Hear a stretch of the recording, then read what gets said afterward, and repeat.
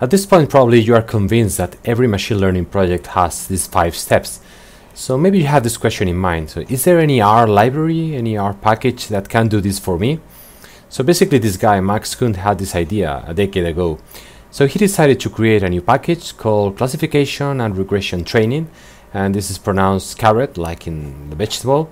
And basically the idea was try to unify and to make an interface between all the existing models up to date and try to streamline everything. So if you repeat the same processes using the same functions again. Basically he mapped this idea, these 5 steps in this streamline. So basically any project has these ingredients. So you are visualizing your data, pre-processing in order to categorize some variables and to remove correlations between numerical variables, and then just splitting the data in training, testing, and validation, then running some model that could be logistic regression, KNN, support vector machine, whatever, and then evaluating the model. In this video, I'm going to show you that you can use these 5 functions that you have on the screen in order to follow these 5 steps. Okay, so let me show you a few examples. So for instance, feature plot is a function that incorporates different plotting functions inside. Almost all of them borrowed from the Lattice package. So here you have an example. So you load the library and you are going to explore this data set called Iris. If you take a look inside, you see these 4 numerical variables and this factor. So for instance, you can use a pairs planet plot in which you take this feature function and then you plot the 4 numerical variables, and the color is going to be taken using this Y, this categorical variable. So if you run this, you see something like this. So as you can see here, you have a panel in which for instance, in this plot, you're plotting sepal length versus sepal width, and the color is given by the species. Okay, so far so good. Next example, let's pre-process some data. So you can import the Titanic data set. I'm going to store the mean and the standard deviation of the variable age. I'm going to include this function because if you remember from one of the videos, the Titanic data set has some NAs inside the variable age. So basically the syntax is pretty simple. So take the data set, and here what I'm going to say is that I'm going to impute using the KNN method. And if you remember the video on KNN, the last slide was like a bonus track. And here I'm going to use KNN to guess what are the values of the missing ages. Okay, so now I'm going to call in this function predict, and I'm going to say that take this preprocess in which you are imputing everything that is missing, and take the data set and create a new variable. Okay, a new data set. If you plot the Titanic age for passengers, let's say 10 to 15, then you see that passenger 10, the age was 71, for 11, 47, for passenger 12, it was 19, and then we have 3 NAs. But with the new data set, using this KNN, I'm going to rescale back using the standard deviation and the mean, then you can create a new variables. This is like cheating somehow because we are making up the ages of these passengers, but this is, I don't know, this is justified. If our data set is not large enough, we can try to guess what are the most credible missing values for those passengers. Next example of preprocessing. Remember from our previous video, if you have a categorical value with 5 classes, in this case 5 colors of the hair, I'm going to create 4 binary values, and here you can do that using Caret. Okay, so here is a fake data.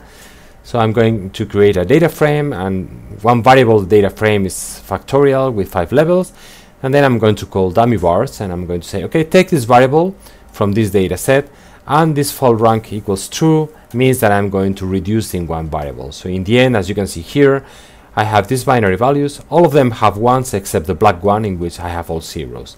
So this is a very simple way to reduce a categorical variable with 5 levels to 4 categorical variables. Next example, sometimes you have tons of functions, so this data set is crazy. You can play a little bit with that. And here you have 342 features. So some of the features are not very interesting. So this function near 0 var, basically what it's telling me is that remove from the data set all the variables that are not very interesting, that are close to 0. And here you can see the syntax, and after this simple calling to this near function, I have reduced from 342 to 297. So I've removed almost 50 variables from this data set.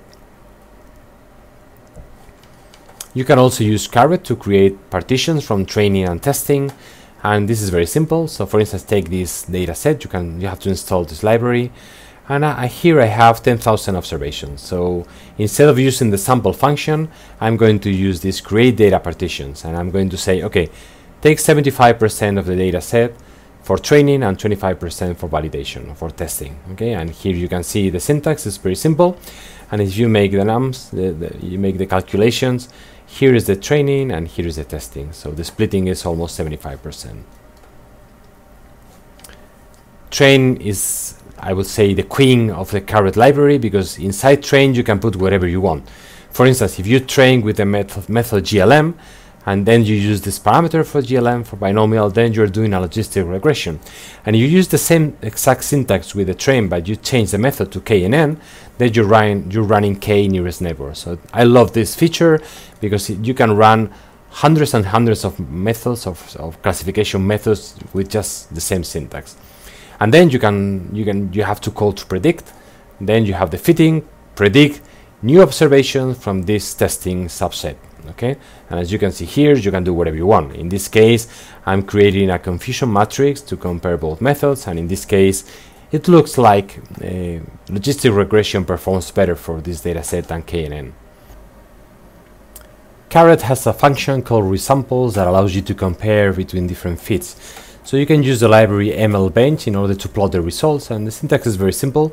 So you resample the previous fits that we have done in the previous slide, and then you plot the results, and you see something like this. So you can see that logistic regression has higher accuracy than KNN. And also you can compute kappa, which is a very interesting statistic.